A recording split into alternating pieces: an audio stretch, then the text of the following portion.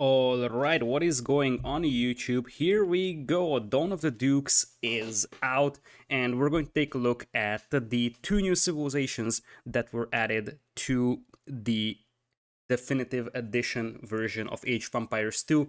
This video will be talking about the Poles, and the next one will be talking about the Bohemians. So the Poles, a long time missing civilization from the Age of Empires franchise, finally got added. Let's talk about how they look like in the game. First off, let's talk about their civ bonuses. Starting with the fact they're a cavalry civ, but this is a little bit misleading. We'll talk about that in a moment why. But what's more important is their civ bonuses. Villagers will regenerate HP over time, which is a pretty nice bonus, I would say. Makes it much harder to raid the Poles. Especially this could be useful in late game. When there is like waves of light cavalry raiding you, it's nice to have your villas regenerate some HP over time. It's not like a groundbreaking or a brutal bonus by any means, but it's a nice auxiliary bonus. The folwark replaces the mill. We'll talk about this building in detail a little bit later, but it's basically a mill and a house together that also gives you some additional bonuses, meaning that the openings of Poles will be slightly different because the cost of the folwark is also higher than the cost of a mill. Stone miners generate gold in addition to stone. This is a nice little bonus as well, but once again, it's not something that's super brutal. It's a nice auxiliary bonus, could be useful for maps like Arena, where you maybe don't want to mine gold, you just want to mine stone and sell a little bit of a stone to go up to Castle Age and then build additional town centers from it. I can see that bonus being useful there. Their unique units, the Obuch and the Winged Hussar, we'll talk about these in a moment as well as their unique technologies. Now, their team bonus is Scouts, Light Cav, and Hussar have +1 attack versus archers. This is very similar to what the Persians have. The Persians have it for knights, they do have it for light cavalry. It's a little bit situational, I would say, because in team games you don't usually see a lot of light cavalry being used, but Poles might be slightly different in that case. We'll see some examples of that in a moment. So, let's talk about their tech tree over here. They do have Arbalest available with Thumbring, so despite the fact that they are called a cavalry civilization, their archer line is definitely above average. They do have heavy cav archer available, but they're missing part-end tactics, and they're also missing hand cannoneer. What's even worse for the Poles is that not only are they missing part-end tactics, they're missing ring archer armor. So the thing is that their cav archers are capped at a pretty low pierce armor. They are totally viable because they still have Thumbring, they still have Bloodlines and Husbandry, so Polish cav archers are viable, but they're not as good as even standard cav archers of other civilizations that do have part-in tactics and ring archer armor. The fact that ring archer armor is missing also means that their skirmishers are kind of underwhelming in Imperial Age. Looking at their infantry line, they do have a fully upgraded champion. So they do have blast furnace, they do have plate mail. Once again, not something that you would commonly associate with a cavalry civilization like Poles. They are, however, missing halberdier, which is a massive loss. Most of the civilizations that are missing halberdier have something to make up for that. That is, for example, Garland Wars for Aztecs, or Chieftains for Vikings, or Genoese crossbows being available for Italians. But Poles entirely lacking halberdier could cause problems for them. Now, seeing that they're lacking halberdier and seeing that their skirmishers are also missing their final armor upgrade, you could tell that, their late game trash composition is not that amazing. The reality is that they are very heavily shifted towards the Winged Hussar play over here, which is a new unique unit only available for two civilizations, the Poles and the Lithuanians. It does replace the standard Hussar for Lithuanians, and it's a slightly stronger version of the Hussar. We'll talk about that in just a moment. Poles are lacking Paladin, but the bigger thing that they're lacking is a plate barring armor, which is a massive surprise to me, to be honest. Because usually when we talk about cavalry civs, we talk about at least full armor upgrades for them. The main problem with missing the armor upgrade is that the arbalests of the enemy will just eat your cavalry. If you ask yourself the question how often you see Japanese cavalry in team games, you will sort of understand how bad it is to lack the +4 defense upgrade. Japanese do lack that as well, and you rarely see their cavalry in Imperial, or at least in ideal circumstances. So, while their cavalry is actually fairly well upgraded, and you see already in the left side the unique upgrade that we're going to talk about a little bit more, that their knights cost a lot less gold if you get this, their late game cavalry is somewhat underwhelming, or at least their late game heavy cavalry, because of lack of armor. They make up for that with a lot of good winged hussars, though. These are a slightly better version of the standard hussar. If we do a little bit of a comparison over here, the standard hussar starts with 75 base HP. This starts with 80, so there is some extra health on top of this one.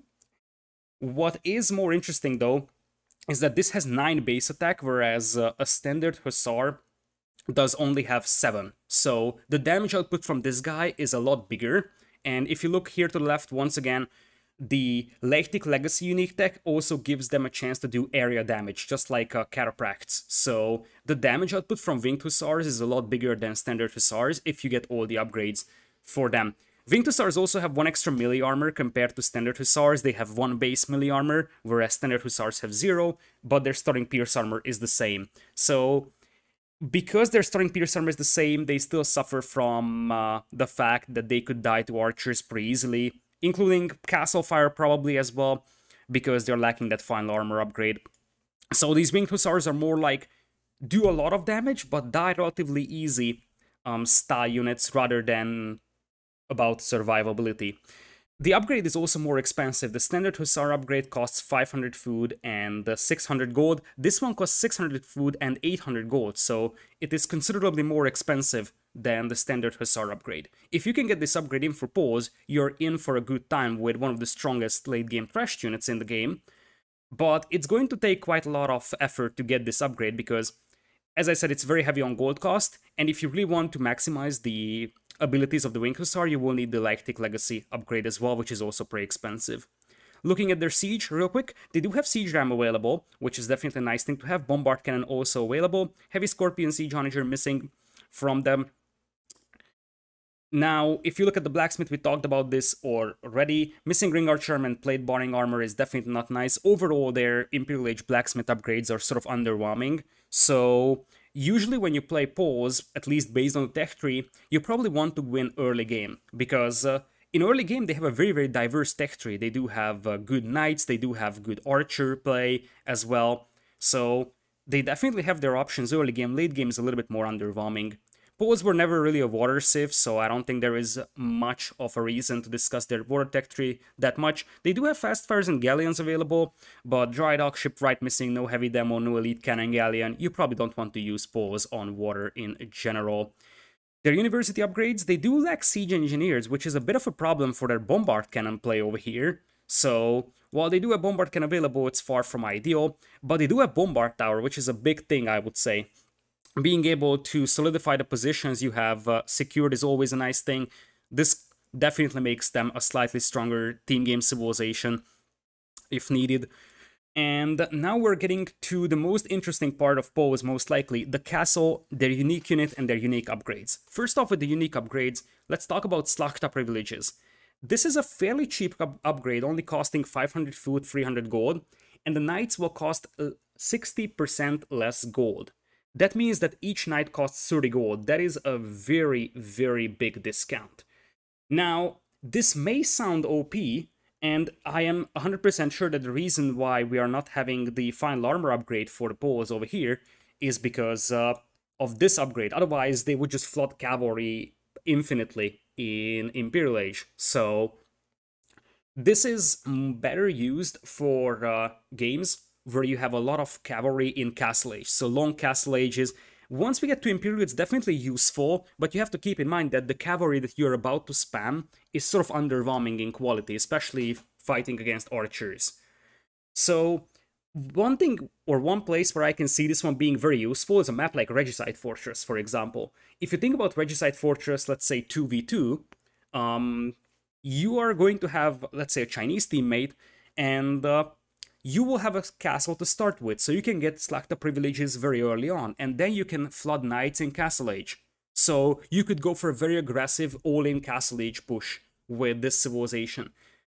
On standard Arabia style maps, I don't necessarily see this upgrade becoming a factor very early, not necessarily because of its own cost, it's because of the fact that it's locked behind a castle. So in order to be able to flood that cavalry, you need to get a castle up, and it's very expensive at the beginning. So This may not be that big of a factor on Arabia early on, but it could be very good for maps like Regicide Fortress, as I said, or basically any map where you already start with a castle, so Regicide style maps or special maps where you already have that one going for you. It could be a good one over there, because then you can apply very good castle age pressure. Lactic Legacy, pretty expensive upgrade, 750 food, 550 gold over here. Light cavalry dealing trample damage, so it's the same thing as Logistica for the Chiropracts with Byzantines. These guys do area damage. Once you get the Winged Hussar upgrade, which is 800 gold, plus Lactic Legacy, which is 550, so you would be spending around 1400 gold on the two upgrades. Those Winged Hussars will be beastly units, and that's the reason why no Halberdier and no Final Armor upgrade for the Skirms are available. So, Poes will have to use their Winged Hussars late game to have a shot in post-Imperial situations when gold is running low, but these Winged Hussars will be beastly despite the lack of armor at the end over there.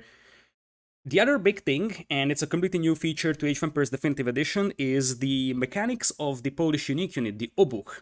The Obuch is basically an infantry unit comparable to a champion with a completely unique mechanic.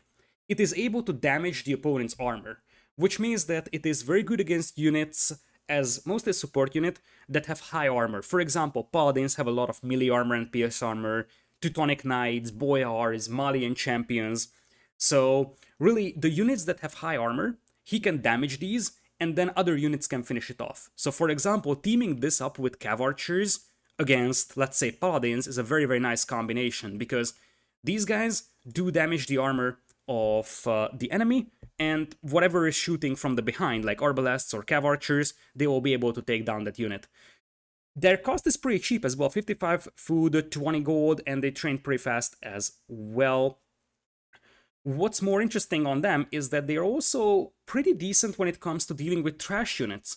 So, if you take a look at the champion, a champion does have 1 melee armor, 1 pierce armor, 70 HP, and 13 base attack. A standard Obuch in Castle Age has 80 HP, so higher HP than a champion. 1 extra melee armor, 1 extra pierce armor. The attack is lower, but you have to keep in mind that this is able to damage the opponent's armor, so once it landed 1 or 2 hits, it's actually much more efficient than a champion that may have to attack through a pretty heavy armor of the opponent. Obuchs are still a little bit situational, but these units are also very good at dispatching skirmishers, for example. It can be very good in situations where you're encountering units with high armor, so as I said, Paladins, maybe Boyars, stuff like that. Obviously, they are very, very weak to arrow fire, so they are basically an infantry unit, so Cav Archers, Arbalests, hand cannons will still eat them.